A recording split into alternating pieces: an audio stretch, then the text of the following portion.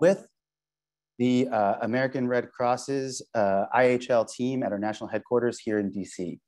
Thank you all so much for being here today. This event is being put on in partnership with the American Red Cross's International Humanitarian Law and Restoring Family Links programs. The IHL program works to disseminate information about IHL and other areas of law that relate to armed conflict.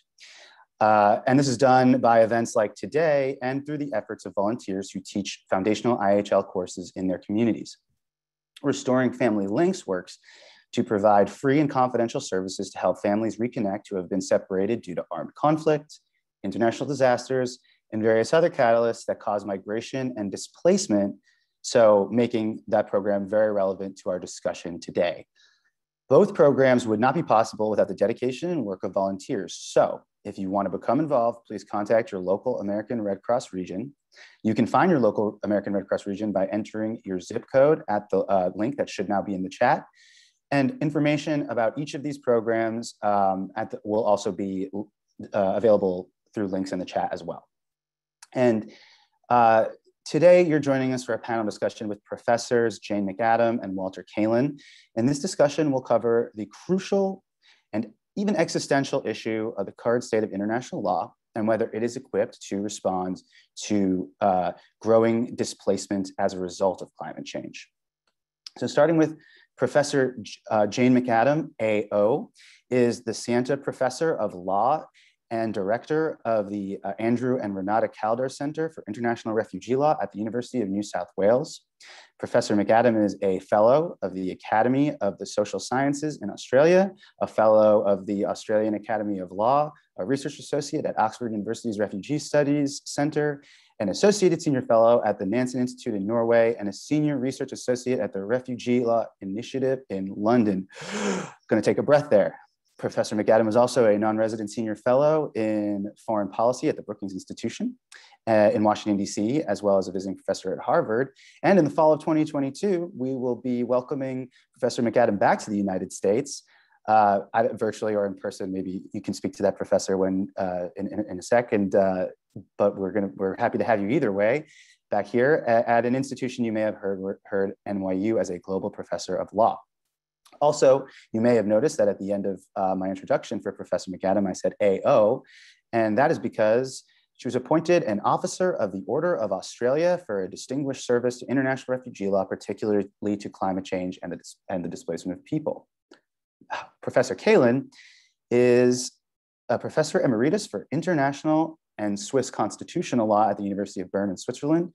He is the present envoy of the chair of the Platform on Disaster Displacement, a position he's held since July of 2017, and the former envoy of the Nansen Initiative on Disaster-Induced Cross-Border Displacement. Professor Kälin also served as representative of the UN Secretary General on Human Rights, pretty big deal, of internally displaced person, and as a member of the UN Human Rights Committee from 2003 to 2008 and 2012 to 2014. And in the 1990s, Professor Kälin chaired the expert group drafting guiding principles on internal displacement and later led the process resulting in the 2010 IASC framework on durable solutions, conditions in the context of climate change, which Professor Kälin still works. Now, some of the people, Professor McAdam, I'm gonna start with you.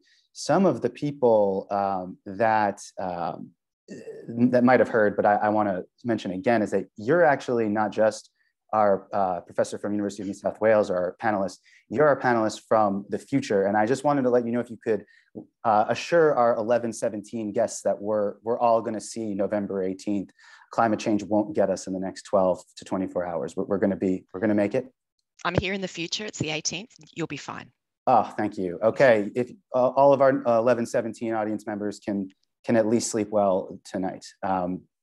Thank you, by the way, Professor, for tolerating that lame joke at 7 a.m. for you. And even funny jokes aren't funny at that time. So I appreciate you tolerating that. Okay, but considering this is a serious topic, we'll get started on that.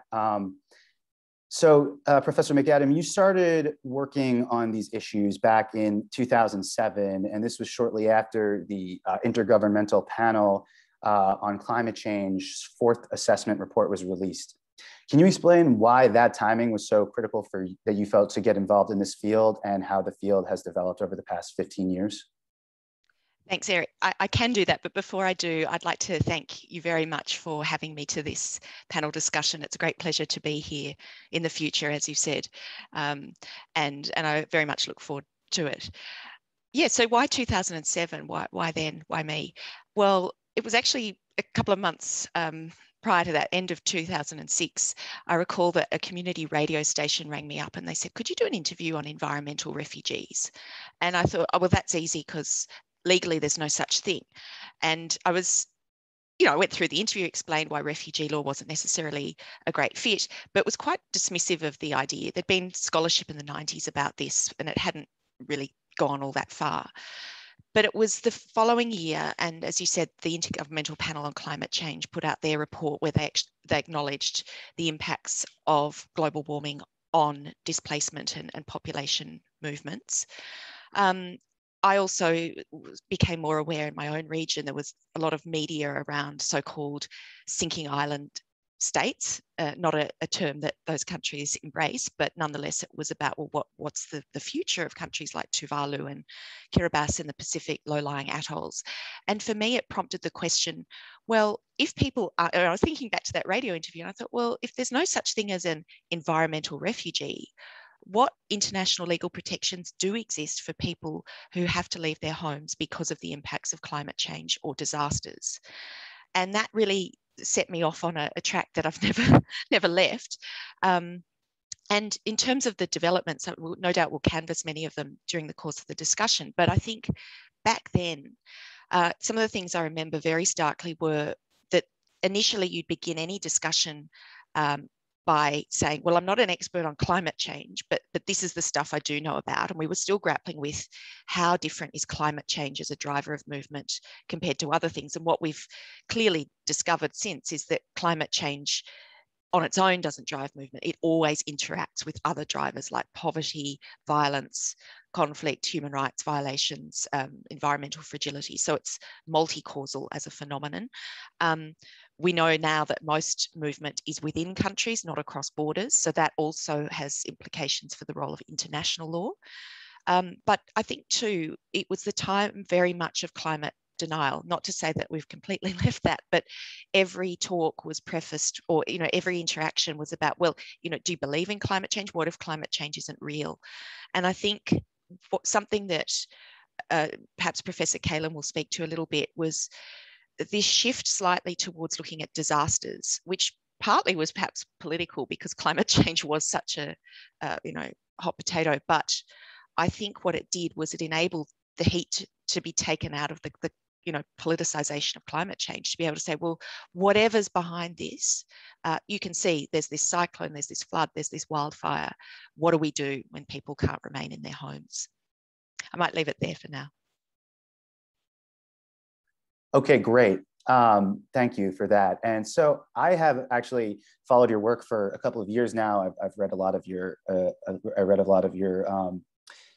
written work, and I've heard you speak on several platforms. And one term, and you actually mentioned it, not really, but in sort of a way there, but one term that comes up a lot is the term climate refugees. It's a term often referred to by people in both the media as well as some advocacy groups.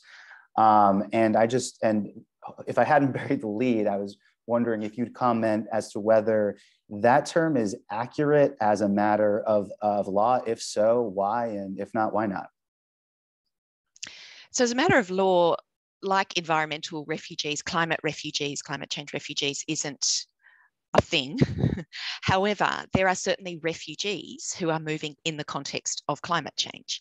And again, I think that's where the analysis has become more nuanced. The traditional way of breaking it down, which is still true to some extent, but I think doesn't capture everything, was, well, climate change, to be a refugee, you need to be outside your country. So of course, most people, as I've explained, are displaced within their own country. But for those who are outside, have a well-founded fear of being persecuted for reasons of race, religion, nationality, political opinion, or membership of a particular social group.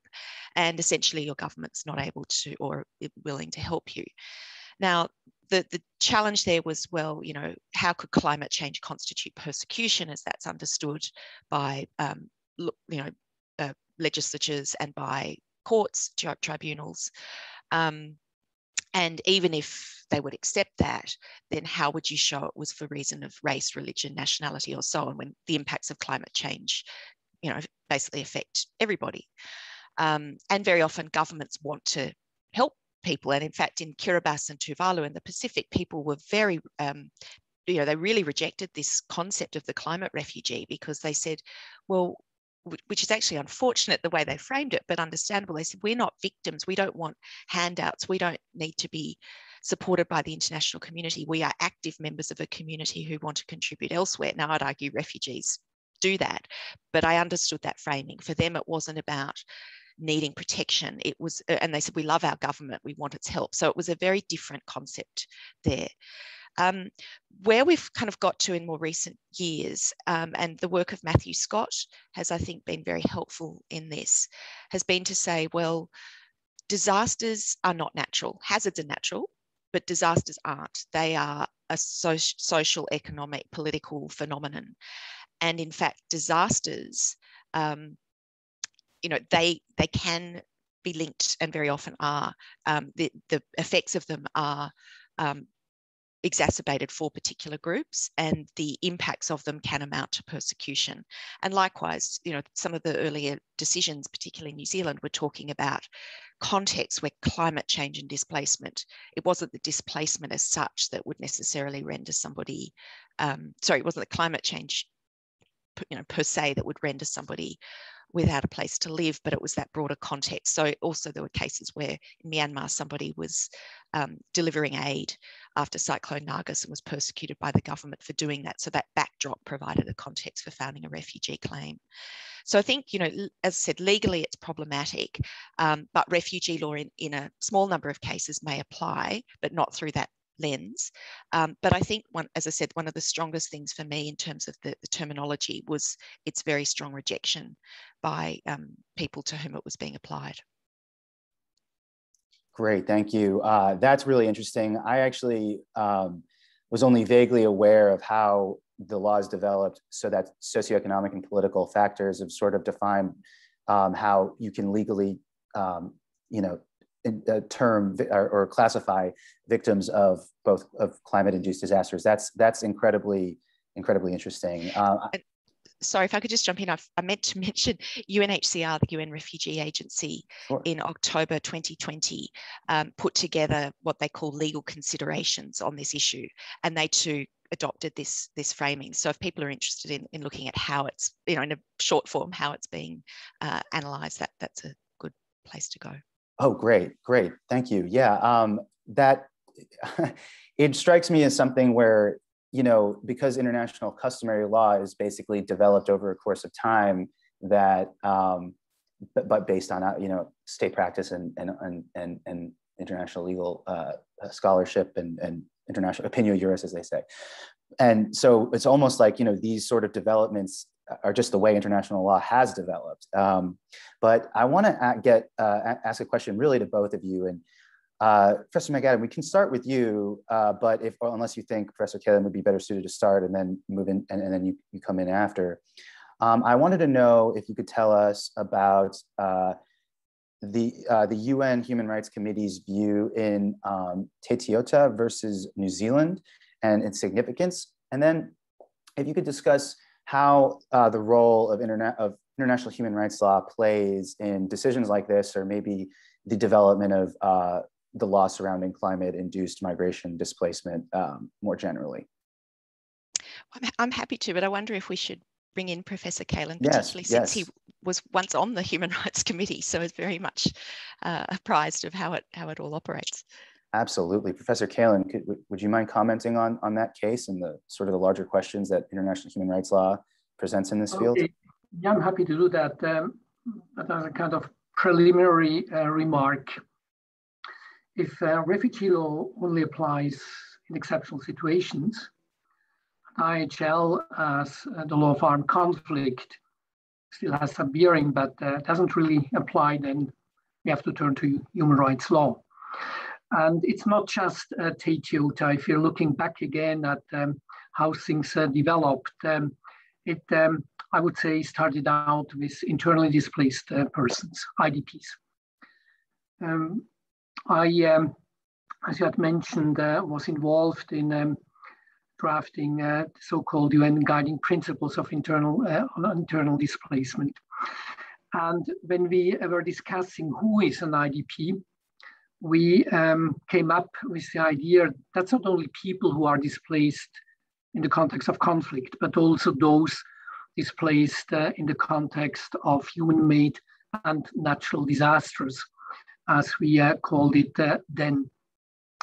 But in the initial years, in the 1990s, this didn't really play a role. I was appointed representative of the Secretary General on the Human Rights of IDPs in 2004 in November. And I remember I woke up on the 26th, turned on the radio, and this was the Indian Ocean tsunami.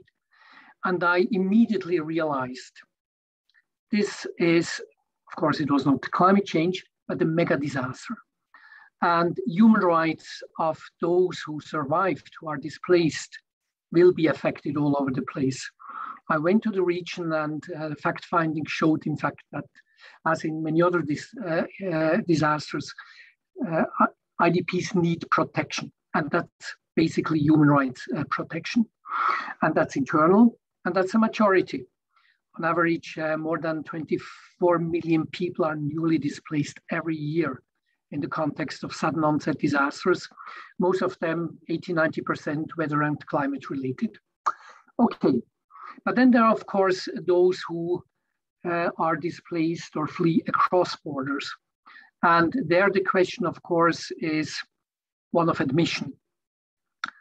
And we don't have a human right to be admitted to another country.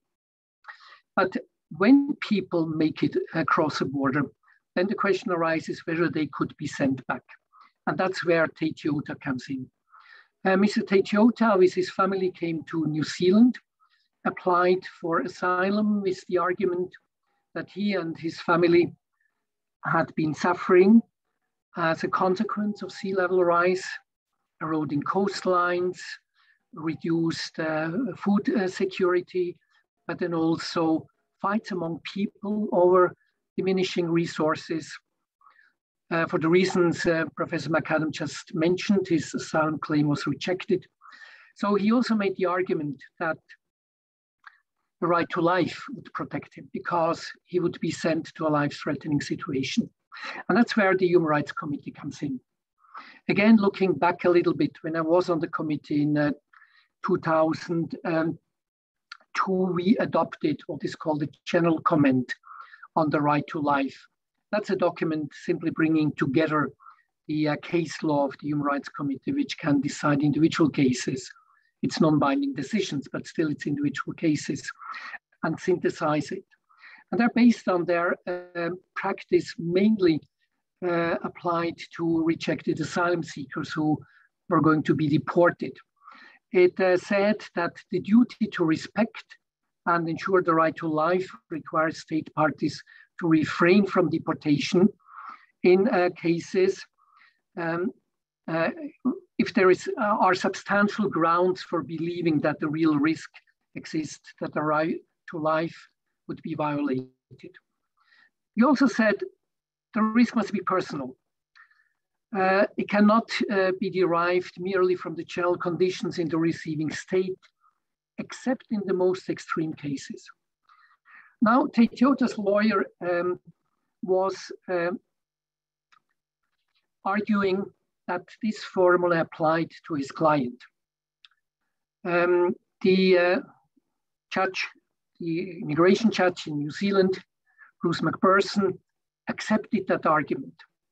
But he said conditions are not such that the situation is serious enough that this already amounts to a life-threatening situation despite all the difficulties. So in the end, the case was lost, and the lawyer brought the case through the instances up to the Human Rights Committee.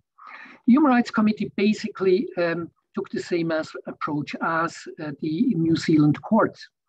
And they, again, quoting what I just said from the general comment, said, yes, we have to look at whether there is a life-threatening situation. And what before was applied to things like killings, murder, sometimes crime, etc., now was applied to an environmental situation, which was a first big step, an important step. But the inherent logic of what they said, general conditions in the receiving state, except in the most extreme cases. The committee accepted that that a situation where a whole country could become submerged underwater is an extreme situation. And that's why this duty to respect and ensure the right to life applies. But then again, they said, not in the next 15 years. The government, the international community are doing their best. And it's not like that you would now be threatened. But the interesting thing again is they did not say it has to be an imminent risk. They said conditions can become such that even before the risk to life becomes imminent, you already can invoke the protection under the right to life. So we'll see where this first step will lead us, how it will be taken up by domestic jurisdictions, and how this case law will evolve. Mm-hmm.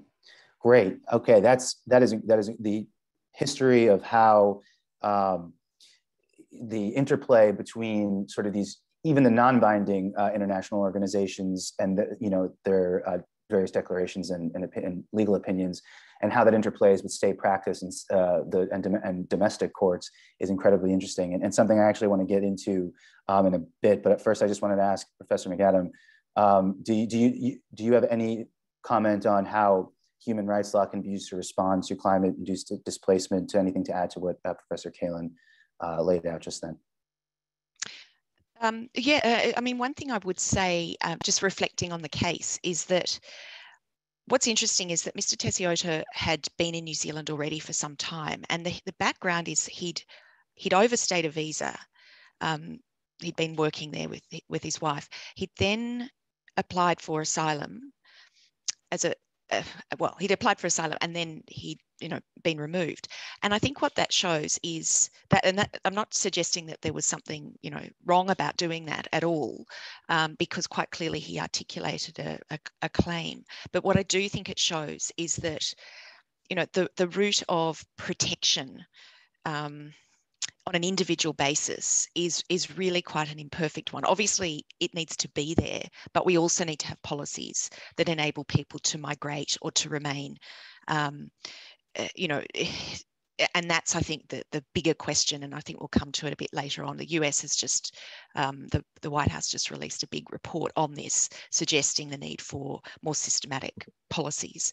Just on the human rights point, I mean, as Professor Kälin said, there was, in many respects, was nothing startling about the reasoning of the decision. It was along the lines of what many scholars had been saying for years, which is that the principle of non-refoulement,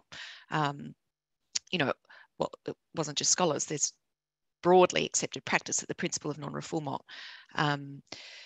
prevents people from being returned to a real risk of arbitrary deprivation of life, or torture, or cruel, inhuman, or degrading treatment or punishment. I think what the Human Rights Committee did here was the analysis was virtually confined to the right to life aspect.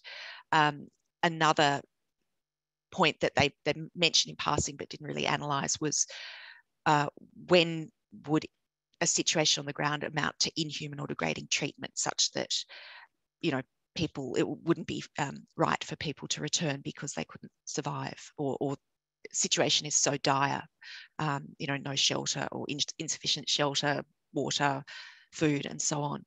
And the other thing that would have been interesting to see a bit more on is the rights of the child. Now, part of this is simply because of what was put to the committee, but in other cases, really, drawing out, well, what does the best interests of the child require? What does the Convention on the Rights of the Child require? Again, not a matter for the Human Rights Committee. But I think that's where in New Zealand too, this case and another case about Tuvalu have looked at those questions a little more. And in New Zealand too, there's a kind of humanitarian discretion to allow people to stay. So there was a case there about Tuvalu. Again, on the facts, the family wasn't precluded from being returned, but because of their long-standing relationships and time in New Zealand, the decision maker said, well, on compassionate grounds, you can stay. So again, this is where national courts and policies, it's going to be very different in different contexts. Australia doesn't have that residual discretion, for instance. So if someone didn't meet the test, then they'd have to go back. Okay, that's great. And that's going to lead me into my next question or set of questions for Professor Kälin. But I think one thing that's interesting, one thing that struck me in the context of how these courts have ruled and how the principle of non-refoulement plays or non-return plays into it all has to do with sort of the prohibition of returning somebody where their life is at risk and for all the other reasons for persecution reasons. But in the international humanitarian law context, and I understand we're talking about human rights law, but you sort of see that in the unwilling and unable doctrine, that is like, if a country is unwilling and unable to handle a threat deemed as an imminent threat to the national security of a particular country, then that justifies a military action. And I'm not commenting on the validity of that or anything else other than to say that it sort of reminds me of the same sort of thing. If a state is unwilling or unable to handle handle a climate-related or any related disaster or hazard, does the incoming or asylee country have the responsibility to provide some sort of protection? And that seems to be what this topic is getting at. I just thought it was interesting, the relationship to armed conflict there a little bit. One thing also that's incredibly interesting is the area of how state practice comes into all this. And that's where I want to bring in Professor Kälin again. So Professor Kälin, can you tell us a little bit about the Nansen Initiative Protection Agenda? And it also talks about a toolbox approach. So I was wondering if you could explain that. Happy to do that, but what you just said about the IHL is interesting. And in a way, the Human Rights Committee implicitly had a parallel argument, because it said there that in the coming years, the Republic of Kiribati, with the assistance of the international community, would be able to take affirmative measures to protect and, where necessary, relocate its population. So the aspect of the importance of international support to such countries who are unable to cope with the situation, but then also what is required, the willingness of that government in cooperation with the international community to do what is still possible in such situations. But now to the Nansen Initiative. An important step again, and we are really talking, that's why we are both looking back. We are talking about, I would say, important historical developments, probably looking back at what happened in the past 20 years. From now on, towards the end of the century, one would say this was the beginning of lots of very interesting developments. In that context, we do have to mention what is called the Cancun Climate Change Agreement, 2010. This was the first time when, during a conference of parties to the UNFCCC, recognized that forced displacement, voluntary migration, and planned relocation are part of the challenges to adapt and to cope with the impacts of climate change. The question then, it was just 3 lines. So the question then was where to take it from there, and attempts, particularly by the High Commissioner for Refugees, to start a discussion within the UN failed. Governments didn't want to discuss. So Norway and Switzerland suggested and took the initiative to start with a process of consultations bottom up, going to the affected regions, learning from the situations, and then come up with kind of a concept. And the concept was, when are people displaced in the context of be it geophysical or weather-related or climate-related disasters. There are three elements. First, the hazard. It can be a sudden onset hazard, tropical storm. It can be a slow onset hazard, a drought. But people are only displaced if they are exposed to that hazard. And if at the same time they are too vulnerable to withstand the impact of that hazard. Now, this is a great entry point for policy. And because law is weak, we have to focus on policy, as Jane McAdam just said. We can try to reduce the hazard. That's, of course, implementation of the Paris Agreement, reduction of greenhouse gas emissions. COP26 was, not that successful, to say the least, in making progress on that. But still, we have to do it. And there's a lot, of course, as we know, of activities still ongoing, regardless of what came out of COP. Second, we can try to reduce vulnerability. And that's helping people to stay. This is about climate change adaptation. This is about disaster risk reduction. And we can help people to move out of harm's way so that they are not exposed. This is about measures such as planned relocation or opening up migration pathways for safe, regular migration to other countries.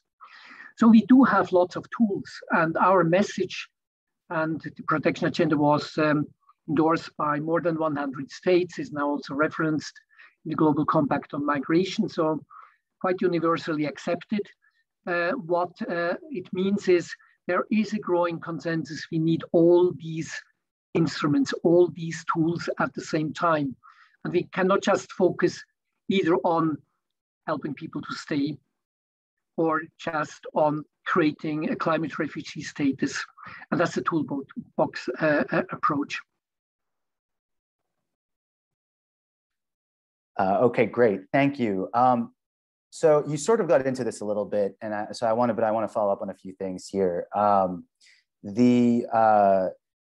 just wanted to know whether you feel as though migration law, and I mean, migration law is sort of, it's got the International Migration Organization for Migration, and the various agreements that can be considered at differing levels of binding or widely accepted and thus more binding. But I was wondering, a lot of this is state practice. I mean, it's hard to say, whether, depending on the political forces in a specific country, whether their migration policy is going to be adequate to shoulder the burden of taking people in who face real risk of serious harm or death if they return to the home country. So I was hoping you could comment on whether migration law can provide opportunities for people to move in the context of climate change. And also, Professor Kälin, you mentioned migration pathways. I want to focus on something like free movement agreements and whether they play a role.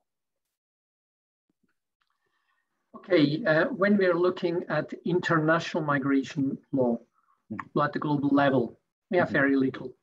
Of course, we have the Convention on the Rights of Migrant Workers and their Families, but they don't say anything about admission. And then it's really about economic migrants. So that's not an instrument that is very helpful, and it's also ratified by a rather small number of states, particularly not by destination states. If you're looking at regional levels, it already looks better. And there you're mentioning free movement of persons. We have in different regions agreements and binding agreements on free movements of persons. Again, the purpose is an economic one. Workers should be able to go where there are jobs. But first, we have seen that these free movement agreements, and sometimes they are regional, like in Europe, like in Western Africa with ECOWAS. Sometimes they are bilateral, like between New Zealand and Australia. that they have been used by survivors of disasters. For instance, when there is drought or flooding in Western Africa, people regularly move across borders. Very often it's family members looking for jobs in the big cities and then being able to send back remittances, thus helping families, communities to survive. When at 2010, the Christchurch earthquake in New Zealand, again, we saw the number of people migrating to Australia from that region really going up. But these are not instruments that very specifically address the needs of those who are displaced across borders, usually important, difficult to meet, sometimes documentation requirements, passport, etc. Interesting development, the IGAD region, that's the Horn of Africa sub-regional African organization. They recently adopted a protocol on free movement of persons, again, legally binding, not yet in force. And it contains specific articles saying that people who are moving across borders in anticipation, during, or in the aftermath of a disaster can profit from free movement of persons. And if they don't have documents that otherwise are required, then they will be registered. So that's an example.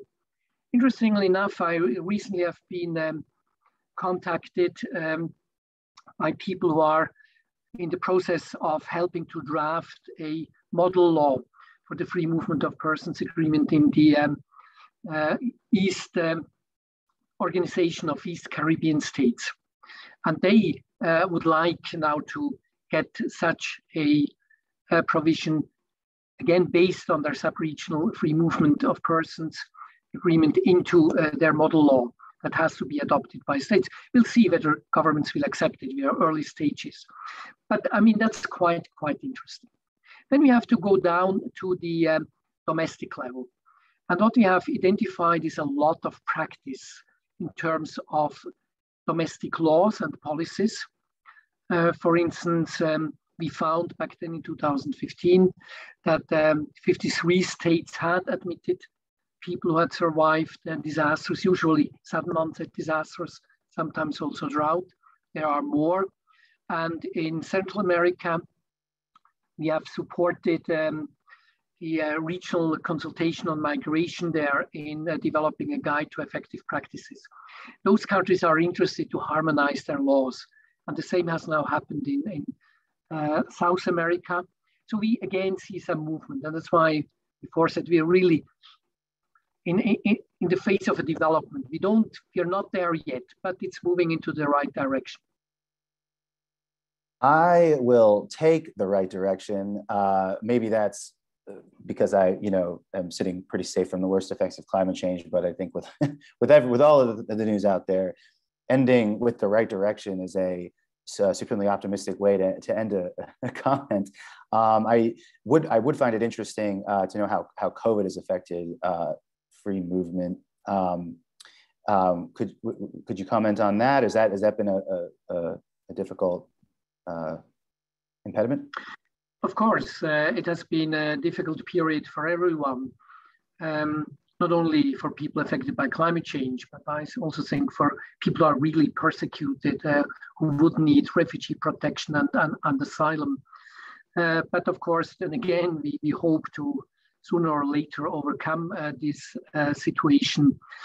And even during COVID, if we had people, I don't have any information on that, who crossed borders. No, I have information.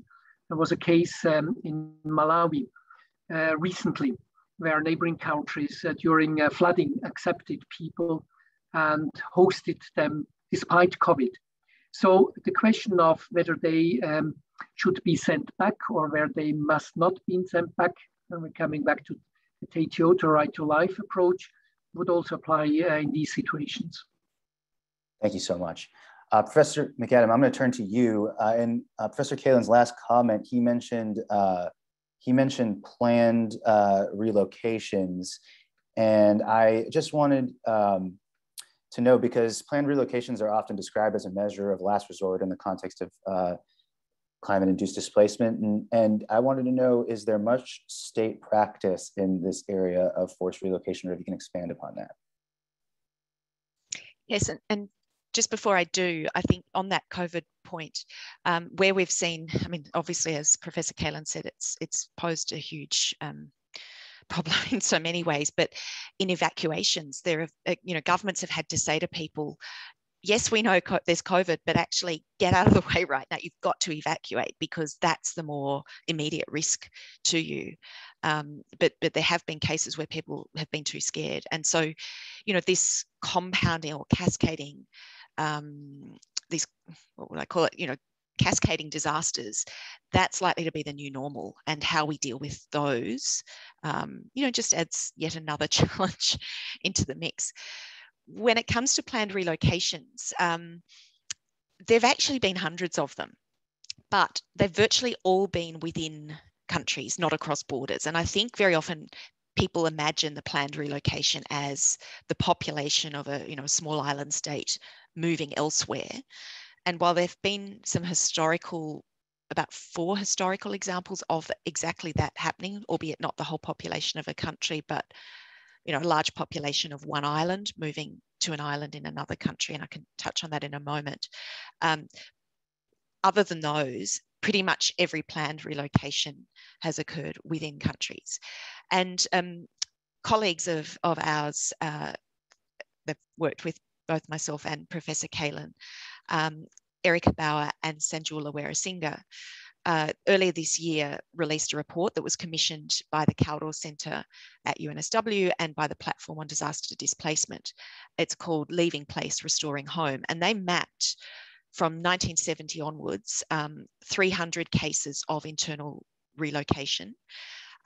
Definitionally, of course, this is fraught. So the way they described it was where a group or community had moved permanently from one site to another, but they said spatially, it's not just as simple as people in place X move to people in place B. You can get different communities moving to one spot or moving to a variety of different places.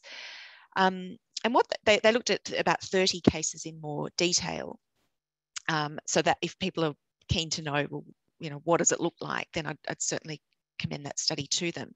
But broadly speaking, what they found was that most communities didn't move more than 2 kilometres.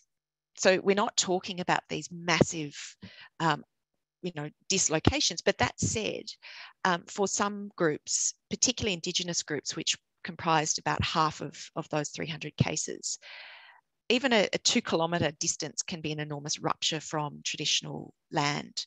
And in some parts of the world, like the Pacific, those land tenure issues are a huge impediment to who can move where and whether there's land to move to. In terms of timeframes, they said, some moves took under a year, some took 50 years. So there's no clear timeframe. And in terms of the numbers involved, in one place they looked at in Fiji, 4 households moved.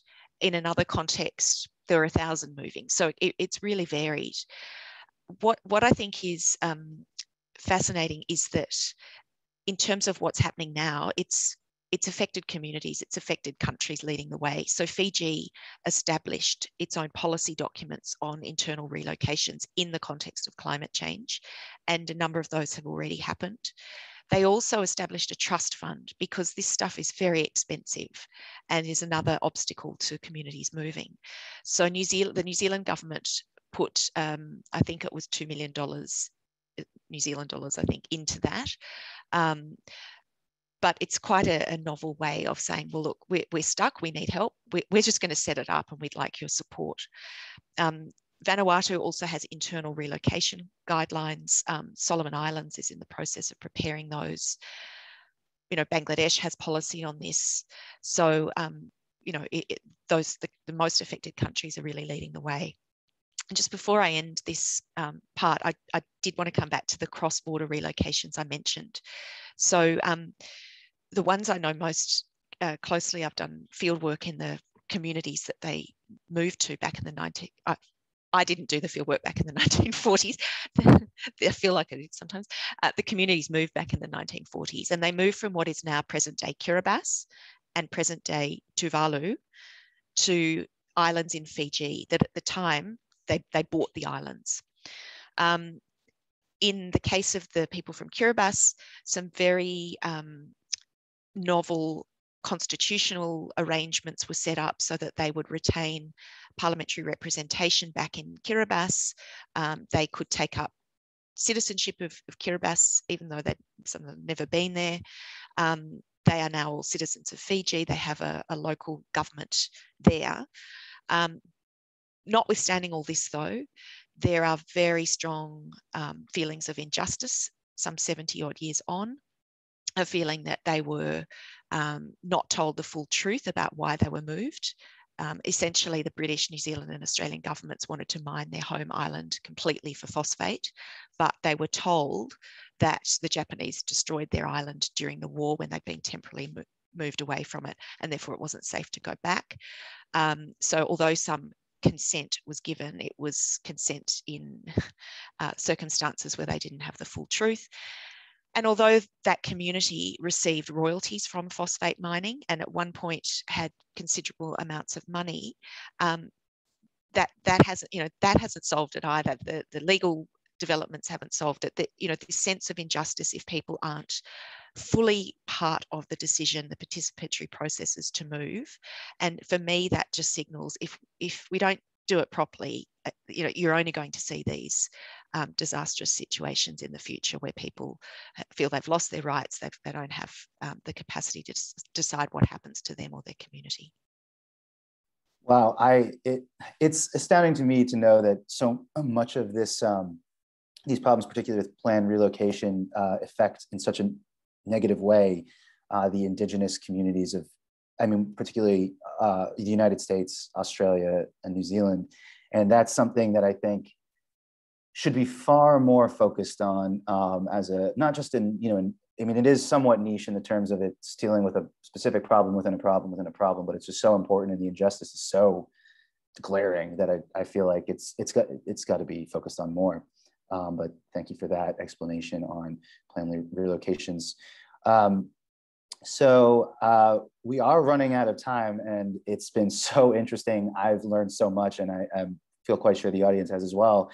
So I want to just ask you both a couple more questions. And for those in the audience, if we don't have time to get into too much question and answer with the audience, particularly my colleague Christian Jorgensen can put both of our emails in the chat, and please feel free to email us with the questions. But I had a question for both of you, and whomever would like to start. Well, maybe we can start with Professor McAdam or Professor Kälin, which whoever wants to start. But you both were instrumental in the International Law Association's Sydney Declaration of Principles on the Protections of Persons Displaced in the Context of Sea Level Rise. And I think we all know that international agreements are famous for how they roll off the tongue. But can you explain what does this document do, and what has this impact been? And Professor McAdam, let's start with you. Yes, we were both involved in drafting this so-called Sydney Declaration. It was an initiative that came through the International Law Association's Committee on Sea Level Rise. Part of the mandate is it still exists, is looking at the maritime law issues. And we were looking at these questions of what happens to people who are affected by sea level rise. In essence, what we were seeking to do was really set out a body of well-reasoned principles in international law to provide, well, what is the state of the law and what could it be? So some of it is forward-looking, but not just pie in the sky, this is what we think it should be. Really just develop, taking those developments through to their logical conclusion. It begins with the premise that, as Professor Kälin said, most people don't want to leave their homes. So we're not saying, okay, everyone out you go and this is how you do it. It's how do we ensure that to the extent possible, people can remain when it's safe to do so. And that's what they want.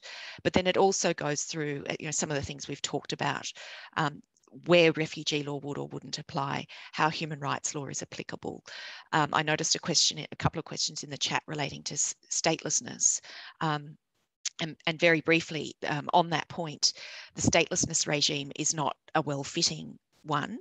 From a purely practical point of view, the statelessness treaties are not well ratified, and most countries don't have a process in place to identify someone who is stateless. But putting that to one side, you know, and this is something the committee is looking at the moment, is when would statehood cease to exist because of an existential threat like climate change? And, you know, it's very unlikely the international community would readily accept that it had effectively, through its actions, you know, destroyed one of its own. Even if we were to try and reverse engineer it on the creation of states, let's go backwards. You know, what if you don't have territory, defined population, and a government? Long before territory itself is uninhabitable, people are going to have to move. So, in fact, that too raises questions a bit like some of the ones in the planned relocation scenario I mentioned before. Of if you've got large numbers of a community living elsewhere, can they establish themselves as a political entity? What would it look like? Could there be a government in exile? So these are ongoing questions, but the statelessness regime is not well fitting. So that's quickly to sort of answer the questions in the chat. But we also then looked in the principles at migration, at planned relocation. And as I say, really just to set out the baseline principles that could guide governments in their actions. I might turn to Professor Kälin if he wants to say some of the impact that's had. Yes, Professor Kälin, please go ahead. Well, regarding the impact, it's really interesting to see that we got some traction with the International Law Commission. The International Law Commission is a body, an organ of the United Nations, having the task of codifying and progressively developing international law. They get their tasks basically from the General Assembly, and they have drafted many of the really important international conventions, the Vienna Convention on the Law of Treaties, etc., etc. They decided, building on our work, to, as a first step, do a study on the protection of persons affected by sea level rise.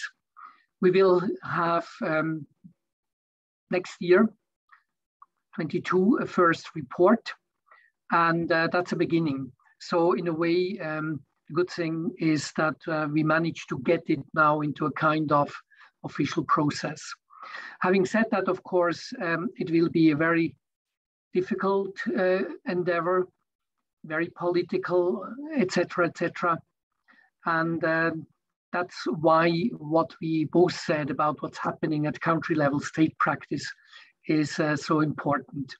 I think regarding protection for people displaced in the context of climate change, consensus has to be built up, bottom up, and based on experiences, based on what is actually happening. And I think only through that, in the end, we will get the kind of legal frameworks we really need for protecting these kind of people. Thank you. Thank you for that. We're running out of time. I wanted to get one more question in for both of you, if you have a moment, a couple, maybe to, even if we have to go a minute or two over. But Professor Kälin, I'm going to start with you. You mentioned a lot of different agreements, whether it be in the Horn of Africa or Central America, about free movement agreements and other such developments that you mentioned are in the right steps in the right direction. Could you, though, briefly maybe summarize a couple of the most significant institutional developments in this field in the past 10 years, let's say? Okay, happy to give you the list. Thank you. The Guiding Principles on Internal Displacement, 1998, recognizing that IDPs can also be people who are displaced in the context of disasters. And the adverse effects of climate change are disasters, no doubt about that. 2010, the Cancun climate change adaptation agreement, recognizing human mobility, including displacement, as one of the key challenges. 2015 Paris Agreement, setting up a task force on climate change and displacement, which has come up with recommendations that have been supported by one of the previous COPs in Poland 3 years ago.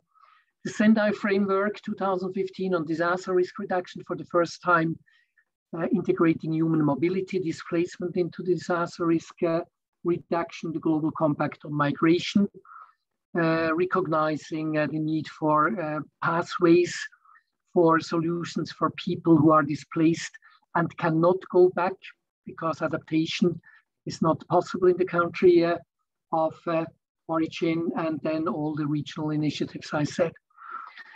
That's a lot. But what is really important is a relatively high degree of policy coherence. And that's quite unusual for international processes. It's all siloed. IHL is very siloed. They don't talk really to human rights and migration, et cetera, But here, if you're looking at all the different documents I just mentioned, it's very, very similar messages. And despite all the shortcomings we have, and I mean, I have to highlight the shortcomings. It's not like I'm just happy, even though I was focusing on progress made. But despite of all of that, that's to me the biggest achievement, that we have a process, and we have a process that goes across all the different international processes and comes out with, as I said, very similar messages. Well, thank you for that, Professor Kälin. That's incredibly interesting and a good way to sort of, I feel like, bring this conversation to an end, which is like that, just to notice the progress and understand the flaws, and because this is existential. And I'm going to end with Professor McAdam. Last month, the Biden administration released its long-awaited report on how the U.S. should respond to movement in the context of climate change.